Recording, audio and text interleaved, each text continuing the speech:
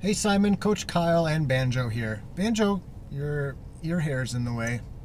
The question was how to make the treadmill less boring. So I have a treadmill distance PR of 52.4 miles.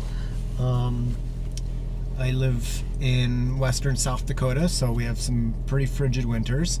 I do most of my running outdoors, but I'll do the occasional easy run on the treadmill, or I'll do like part of a longer run on the treadmill. Like I'll do the warm up to a tempo run on the treadmill, just so like instead of running 10 miles outside, I'll do like the warm up and the cool down outside, and I'll run like 6 outside. So whatever. But like things that I've done, things that I do to help pass the time, like get like a Netflix account, Hulu, Amazon Prime, some sort of streaming service for TV or movies is incredibly valuable. Like game changer.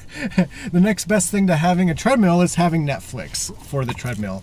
So that would be my number one piece of advice is, like just watch something on your smartphone. Next up, podcasts, audiobooks. If you have Amazon Prime, it's very helpful. I think you are in the UK, and I'm not sure how that works in the UK, but that's a great option.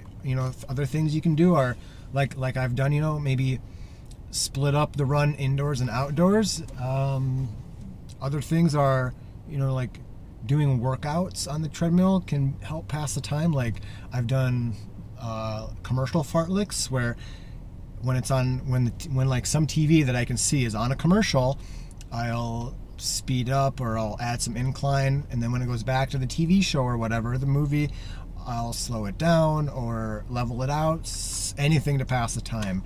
Otherwise, you just one more mile, one more mile, one more mile.